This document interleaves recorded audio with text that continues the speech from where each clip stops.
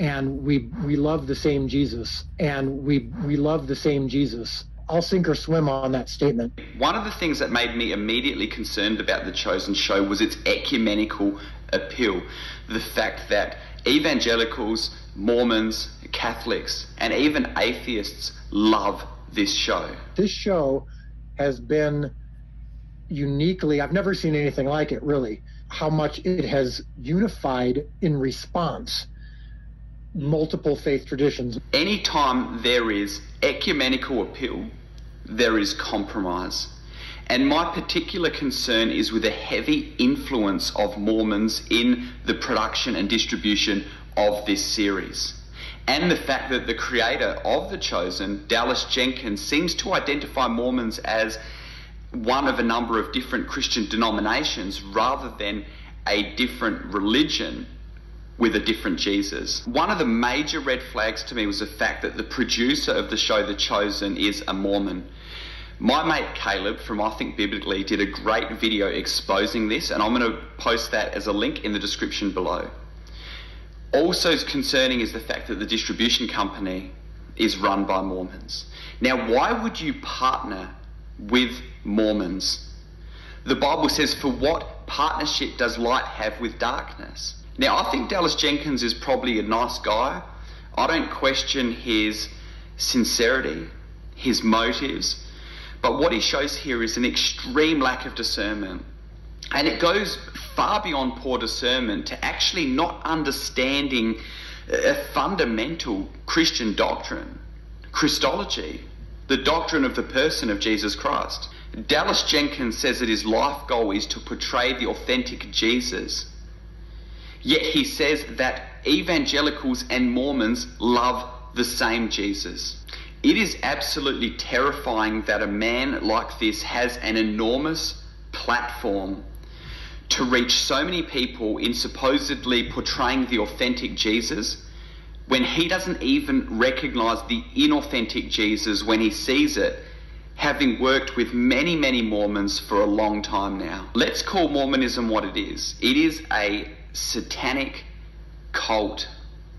I'm going to play some audio here from Pastor John MacArthur. I have edited and condensed this audio. I'm also going to place a link to the full audio clip in the description below so that you can listen to it. Here's the thing you need to understand, to start with.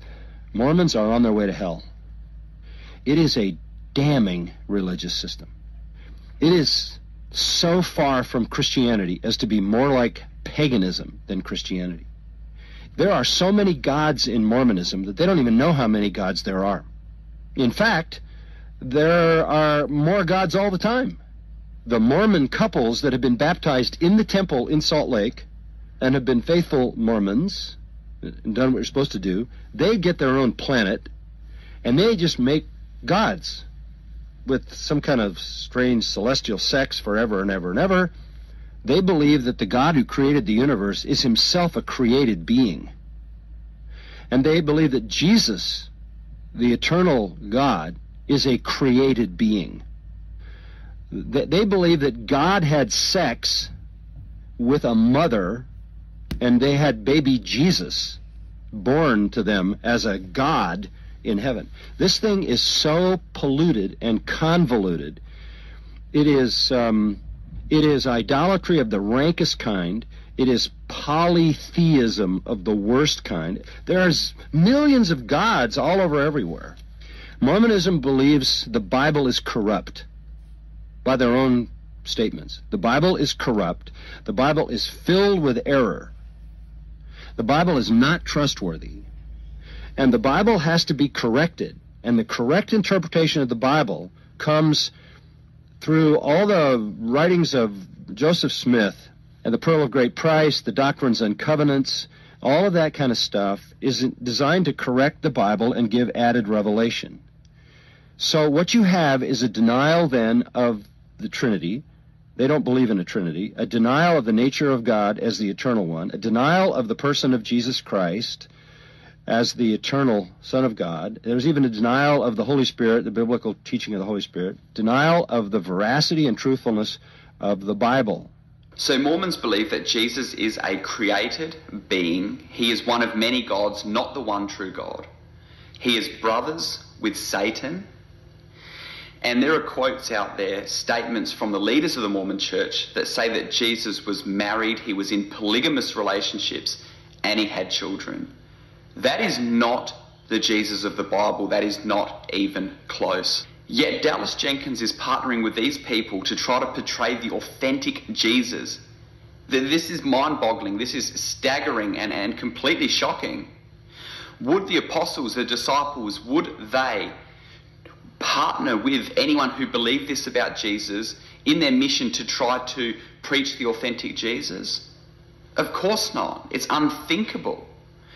In fact, Paul says that if anyone preaches another Jesus other than the Jesus that I preach, let him be accursed. So the Bible says, let them be accursed. Dallas Jenkins says, let them work with me to portray the authentic Jesus to the world. Dallas Jenkins has been working with these Mormons for a long time. He is not portraying an uncompromising truth to these people that is offensive to them. He is not sharing the true Jesus because these people aren't offended by the Jesus that is being portrayed in The Chosen.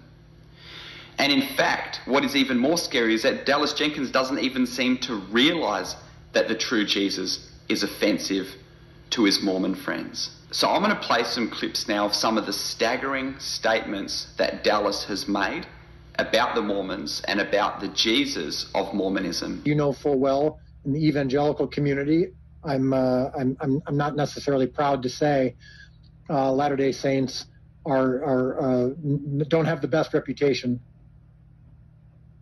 It's been, I can honestly say it's been one of the top 3 most fascinating and beautiful things about this project has been my growing brother and sisterhood with people of the LDS community.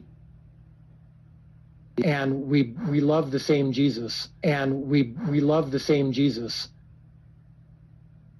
I'll sink or swim on that statement. I'll never let go. I promise.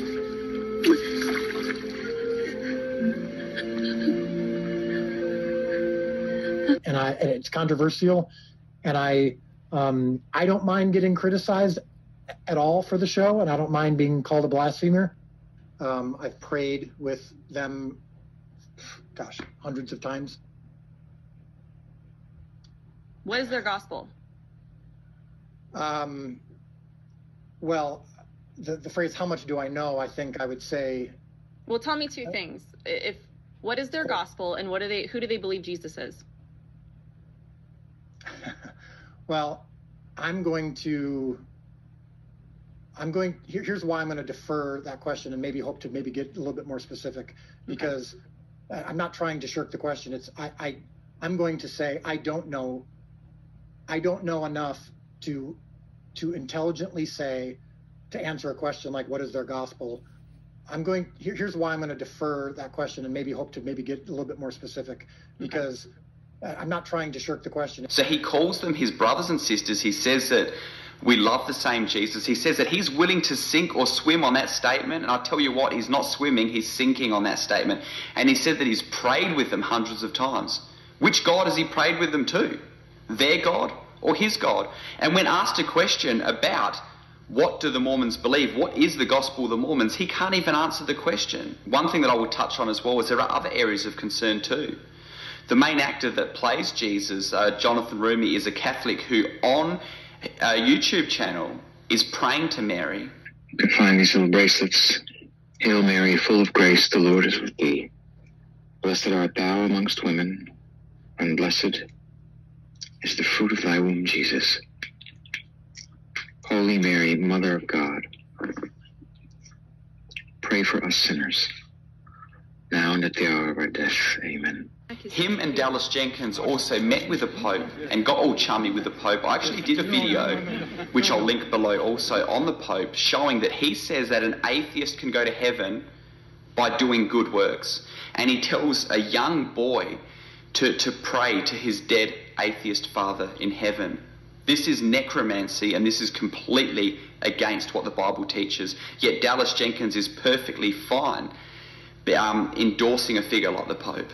And this is one of the immediate red flags for me with The Chosen. Like I said, when it's universally loved by all of these groups, they're trying to create a unity among different cults and different religions, not just Christian denominations. And the problem is that you can only have unity when you have uniformity to God's word.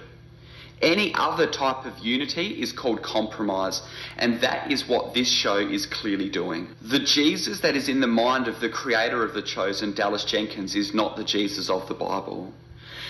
You cannot share the Jesus of the Bible in a way that these other cults and religions are not offended by. You cannot partner with other cults and religions to bring the authentic Jesus, because their Jesus is a different Jesus to the Jesus of the Bible. Now, this is one of the great dangers of making any production where you're trying to represent Jesus, the authentic Jesus, because the thing is that God has already revealed Jesus. He has already revealed the authentic Jesus in the Word, the revelation of Jesus Christ in this book. You cannot make Jesus any more authentic than he is in the Bible. You cannot make him any more alive than he is in the Bible. All that you can make him is less authentic than he is in the Bible. Make him less like God has revealed him to the world. So is it a sin to watch The Chosen? No, it's not a sin. Would I recommend that you watch The Chosen? No, I wouldn't. I would recommend that you spend that time getting into the Bible, the authentic, true, living word and revelation of who the person of Jesus Christ is. You don't need a TV show to make it any more exciting, to try to get you more interested in reading the Bible. You need to get into his word, get to know him, and then he will create a passion inside of you. And I'm going to be having another video coming up where